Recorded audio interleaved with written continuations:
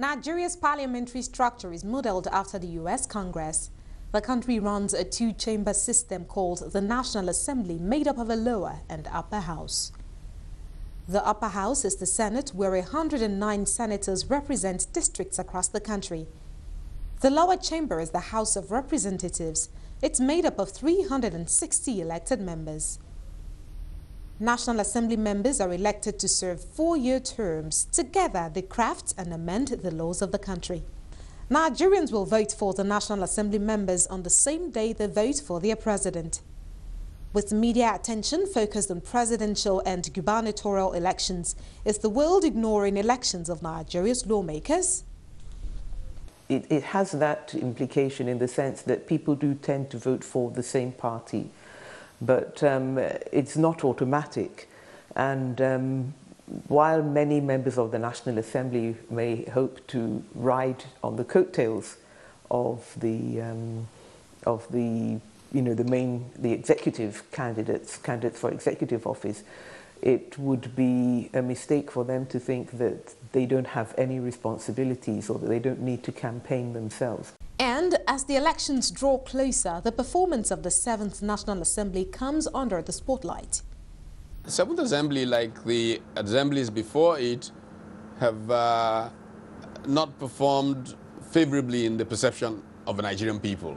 I think that on the whole, we have to say that they have performed a little bit below expectations. For them to say that they have 40 bills awaiting the President's assent, but we don't know what they've done to follow up on that lack of assent, because the Constitution is quite clear that the President has a certain amount of time within which he has to either assent or the National Assembly can go ahead.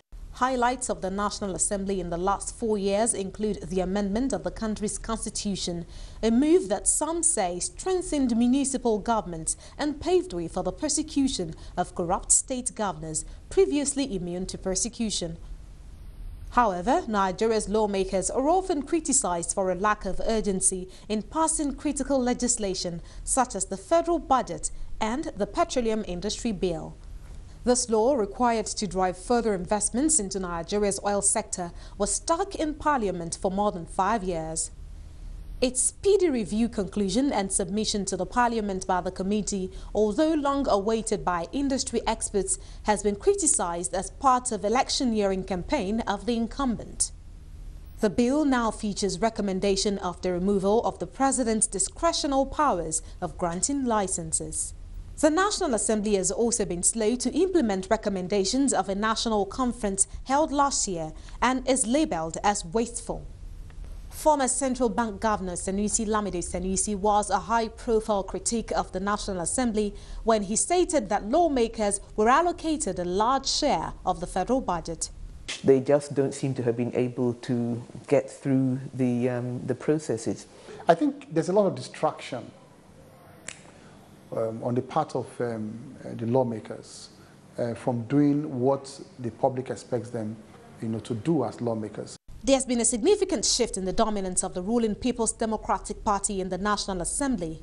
A wave of defections over the last 2 years has changed the dynamics of the lower assembly in favor of the main opposition, All Progressives Congress. Defectors include the Speaker of the House of Representatives, Aminu Tambuwal, who moved from the PDP to the APC. When you are elected on the platform of a party, presumably the party has its manifestos, the party has its, schedule of promises that you give to the people and upon which you are elected.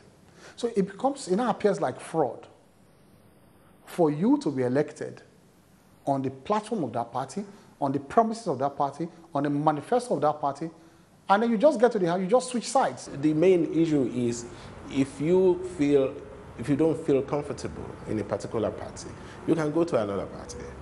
Having spent 2 terms of 8 years in the Senate as Minority Whip, Ganiyu Solomon can offer an informed view of the lawmakers' performance.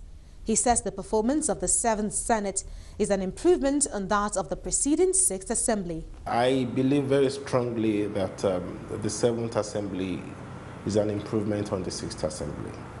And in saying this, you have to look at the challenges prevailing at every situation. The highest or the most tasking challenge during the 6th Assembly was the issue of transmitting letter of vacation and so on, which necessitated the doctrine of necessity. But in the 7th Assembly, there are a lot of issues. Well, I do agree that it is an improvement in terms of the checks and balances, holding the executive branch more to account. But it is not an improvement in terms of its cost to the Nigerian people. It was a very expensive National Assembly. I think that the Nigerian people need to get into a debate. And this election season is very important. What kind of legislators do we want? There are conflicting reports about the exact numbers of bills that were passed in the Senate's 4-year term. But besides rating them low, these political analysts say except Nigeria's parliamentarians ignore the current wave of political campaigns sweeping the country ahead of the elections and focus on their actual business of lawmaking, the incoming 8th Assembly would have too many pending bills to inherit. Christycole, Popoola, CNBC Africa.